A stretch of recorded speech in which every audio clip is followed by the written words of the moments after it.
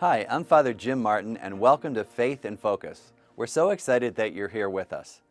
This show is all about faith, what faith means to you, and how you live your faith every day.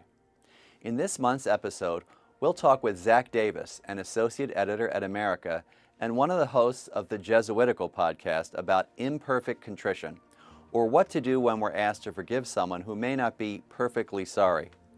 Then we'll introduce you to Sister Elizabeth Johnson, one of my favorite theologians, who will share some of her insights about how we can imagine God. Then we'll talk with Maria Luevano Salazar, a teacher who has just returned from a pilgrimage to the Holy Land. And finally, my friend and colleague Kevin Clark will help us to take a look at St. Joseph and what we can learn from him as a father. Thanks again for joining us. We hope you enjoy this episode of Faith in Focus.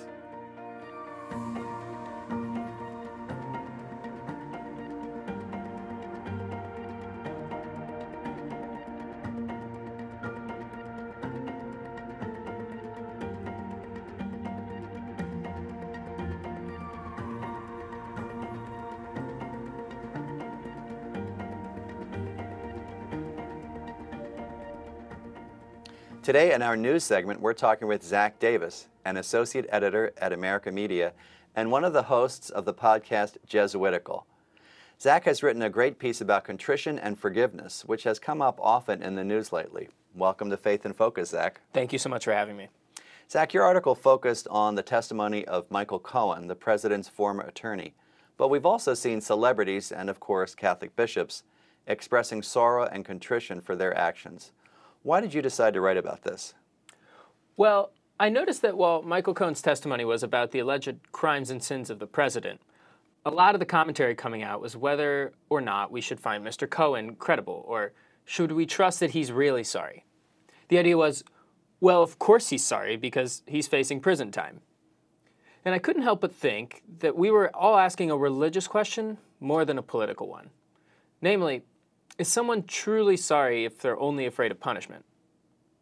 And I think this also goes beyond a conservative, liberal, Republican, Democrat binary. As you mentioned, there's no shortage of famous people who don't apologize until their sins are aired publicly. And we all question whether our own apologies or those of people close to us are truly sincere or not. That's right. And the question is this person apologizing to me because they know what they did was wrong, or just because they want to avoid conflict or trouble? Now, Zach, you consulted the Catechism to help analyze this situation. Can you tell us why you turned to the Catechism? Well, the Catechism of the Catholic Church distinguishes between two types of contrition. The first, when it arises from a love by which God is loved above all else, is called perfect contrition. So we're sorry primarily because we love God. The second type, imperfect contrition, on the other hand, comes from a fear, quote, of eternal damnation and the other penalties threatening the sinner. This is the contrition that we're all so afraid of. We fear that it isn't valid, or because it's at least as selfish as it is remorseful. We worry, I'm only really sorry because I'm afraid of jail on earth and hell in the afterlife. But here's the kicker. Sins confessed with both types of contrition are granted absolution. They're forgiven by God through the priest in the sacrament of reconciliation. The Catechism goes on to say that imperfect contrition is also a gift from God, a prompting of the Holy Spirit. So I think that we'd all do better in our personal lives and when reading the news to remember that imperfect contrition is, well, imperfect, but it's a starting point for real conversion of heart.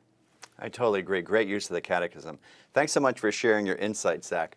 You can find more of Zach's writing on americamagazine.org, and you can listen to him on the podcast Jesuitical, available wherever you listen to podcasts. Up next, we'll introduce you to this month's guest, Sister Elizabeth Johnson. Faith in Focus is made possible by generous donors. To give your support or learn more about the show, visit americamag.org/faithshow. Thank you, and God bless you. My name is Mary Kate Holman, and I'm a doctoral candidate at Fordham University in the Department of Theology. And I came to Fordham to study with Elizabeth Johnson after having read many of her books in my master's program. I got to take 2 classes with her before her retirement, Ecological Theology and Christology.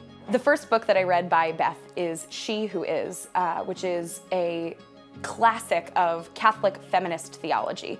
It articulates the argument that's actually rooted in Thomas Aquinas that we should use many names for God, not just one name for God. And so it asserts that using feminine language for God is not only important for justice questions, but is also this undiscovered treasure in the tradition of Christianity. So it meant a lot to me as a budding feminist theologian to read that work.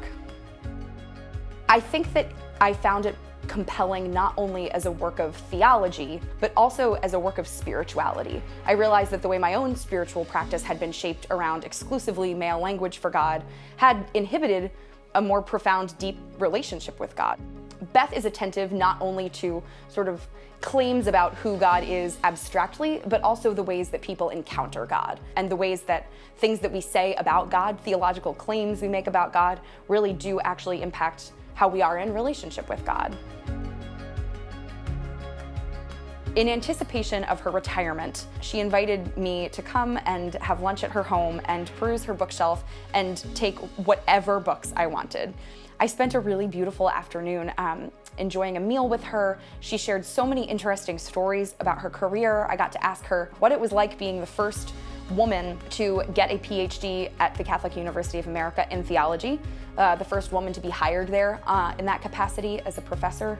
And after we shared those stories, I lingered in her library and I can't even remember how many books, but definitely it fills 2 shelves on my own bookshelf. When she gave them to me, she said that these are the tools of our trade. And since I'm sort of embarking on the beginning of my career, that hopefully these tools will be useful to me. So they're not really just artifacts. They also feel like, yeah, like tools. Beth is not someone that climbed the ladder and then is pulling it up behind her. Beth is someone that has built a ladder so that other people, especially women and people who care about ecological theology and people who want to broaden our understanding of God's love for all of creation, Beth has really paved the way for us. Today I am very excited to welcome my friend, Sister Elizabeth Johnson, CSJ, to the show. Professor Johnson is a renowned theologian, one of my favorites, and author of numerous books on God, on Jesus, on Mary, and on feminist theology, including books like She Who Is, Quest for the Living God, Consider Jesus, and her new book, Creation and the Cross, The Mercy of God for a Planet in Peril. Let me also say that her work has been of enormous help to me as a Jesuit, a priest, and a writer, and I consider Jesus to be among my very favorite books on that topic, i.e. Jesus. Beth has also been of great help to me personally in my own writing and in my prayer too. So, welcome to the show, Beth. Thank you, Jim. Let's start with She Who Is, which just celebrated its 25th anniversary. The book broke new ground in how people could talk about feminine imagery of God, but I think a lot of Catholics might still be surprised, even 25 years later, with that idea of feminine imagery. What are some simple examples that you use for people to help them kind of understand that topic? Right. Well, the basic source that I use is the Bible. And all through the Old Testament, the Hebrew Scriptures, there are many examples of God acting like a mother to the people of Israel. Also, Sophia, the female image of God who creates the world and makes it beautiful, and so on. In the New Testament, though, there's a particularly interesting example in the parables that Jesus told in Luke's Gospel. The parable of the Good Shepherd, which almost everyone knows or has seen artwork. The shepherd leaves 99 and goes after the one that's lost. But immediately following that in Luke's Gospel is another one of the woman searching for her lost coin. And she has 10 and she's lost 1, turns the house upside down, finds it, and like the Good Shepherd, calls her neighbors to rejoice. And in the end, Jesus says, just so there will be joy in heaven over one sinner who repents, and so on. So both of them, in Jesus' own imagination, are images of God who goes out after the one who's lost.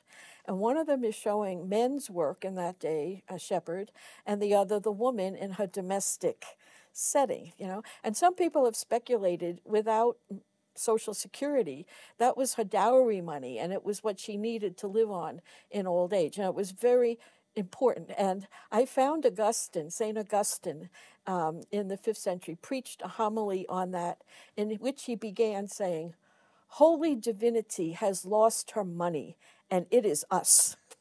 I'd love to hear a homily that starts that way nowadays, because in other words, it's female imagery of God, and you don't learn anything more about the care of God for the sinner in the Good Shepherd one than the lost coin one. And yet the tradition of the church has gravitated toward the shepherd. I mean, the numbers of churches, the stained glass windows, and so on. Although now there's a few coming in. But someone said to me once, it's because sheep are more cuddly than coins. And you can cuddle, you see the image of Christ, the shepherd, with the lost sheep. Well, true. But, if you need money, it's another image. And it's interesting connecting women and money as well. Yeah, anyway. In your book, one of the things I remember is how you said that oftentimes the feminine aspect of God is transferred onto Mary too, and your book went to great pains to say, we need to have sort of legitimate feminine imagery of God, and we can't just say that Mary, in a sense, is the feminine aspect of God. Is that still something you see people struggling with, just even having feminine imagery of God? Do you see that struggle still? I think the tradition that Catholics have, we're in a more fortunate position actually than most Protestant traditions, because we have a feminine figure in Mary of great power and might, a mother who cares for her children, who stands up and tells Jesus they have no wine and gets the wine, and that comes in today in terms of the poor. They have no food, they have no water, and so on. But there's so much in the tradition about Mary, that grace comes to us through her, that she will intercede with Christ for you if you're a poor sinner, and so on. All of that is actually God imagery. And the more patriarchal the Christian tradition became in its view of God and its own structure internally, all of these female images, the way I put it, migrated to Mary, and she kept them safe. And so they're there now to migrate back, which is what I think they should do, because women have to see themselves as in the image and likeness of God equally as men do. And it's not as easy in the Catholic tradition to do that, with all our emphasis on the maleness of God. Has it changed in the last 25 years, would you say? It's an interesting question. It has changed more in the academic world than it has changed in the parishes in the church. Now, you recently retired after 27 years, is that right, at Fordham University, That's and right. 10 years at Catholic University of America. As you look back over your career as a teacher, were there messages that students, undergraduates or grad students, seem to continually need to hear? And I'm wondering if there's any stories you could tell about that, or the things that they ask constantly that you found yourself always answering? Well, it would depend very much on what the course was, but deep down, I would say, to hear the message of God's love, apart from gender, race, sexual orientation, troubles in family, troubles in personal life, addiction, any of that. That's the fundamental thing. And so, for example, in feminist theology, young women would hear, and the young men in the course, of course, too, that God loves women equally with men. And then when you go into the story of Jesus, the women disciples, Mary Magdalene, how they were faithful in the crunch when the men ran away. The witnesses to the whole Paschal mystery. I mean, a whole empowerment comes into young people when they see the story differently. I remember in Christ and World Cultures course, a young woman came into my class after one particular class and into my office, and she was so amazed that Jesus was a Jew. We had gone through this that day. She took out her cell phone and called her mother in California to tell her that she had discovered that Jesus was a Jew. I mean, it was the most amazing thing. So all the historical Jesus material, and then what we make of it in terms of this is God with us, how then you interpret, Just most recently, my last course at Fordham was ecological theology, and one doctoral student came in and sat down. He's a priest, and he said to me, putting creation back in the picture with God in your mind, he said, this changes everything, doesn't it? I said, it does. We need a paradigm shift. We need to rewrite our liturgy prayers. We need to redo our catechisms.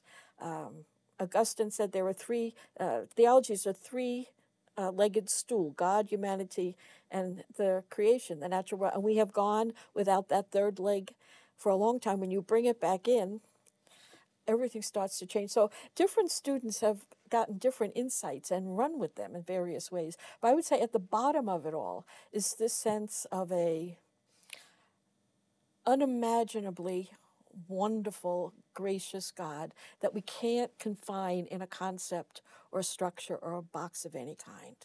How about your own prayer? When you pray, when you sit down to pray, is it God? Is it the Spirit? Is it Jesus? What's the most common for you, would you say? It's more apophatic than any of the particularities. I think.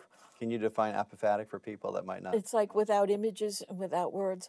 Once I was involved in the work for She Who Is, and then took the male images of God, and they became relativized. They weren't literal. They were pointing. They were analogies pointing to God.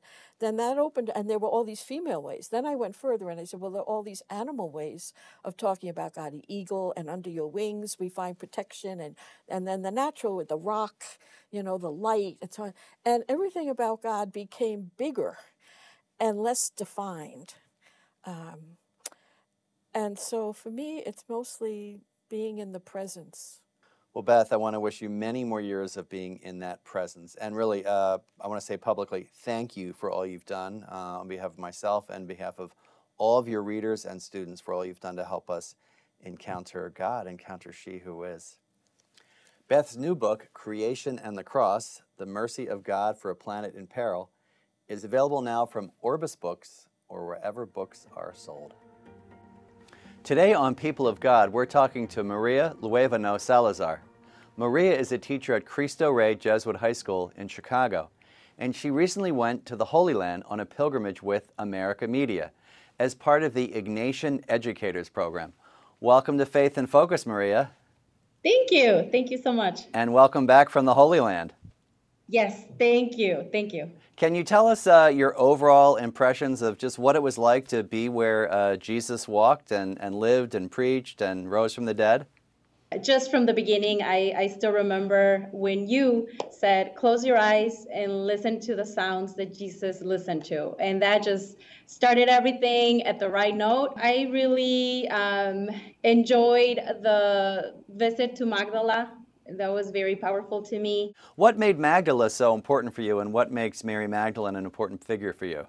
So I think there's a lot of conversation of women in the church, and that spoke to me throughout the whole pilgrimage and to a lot of us women, I would say. And we heard a great homily a few days before where Father Matt Malone said Mary was the church for those 20 minutes. It is that great insight that between the time that the risen Christ appeared to her on Easter Sunday and the time she announced the good news to the disciples, she was the church, basically. A lot of people really respond to that insight of Matt's. Picturing Jesus walking up and being there, and such an important female figure in our history, and a true calling for us, for women, to have that role in the church.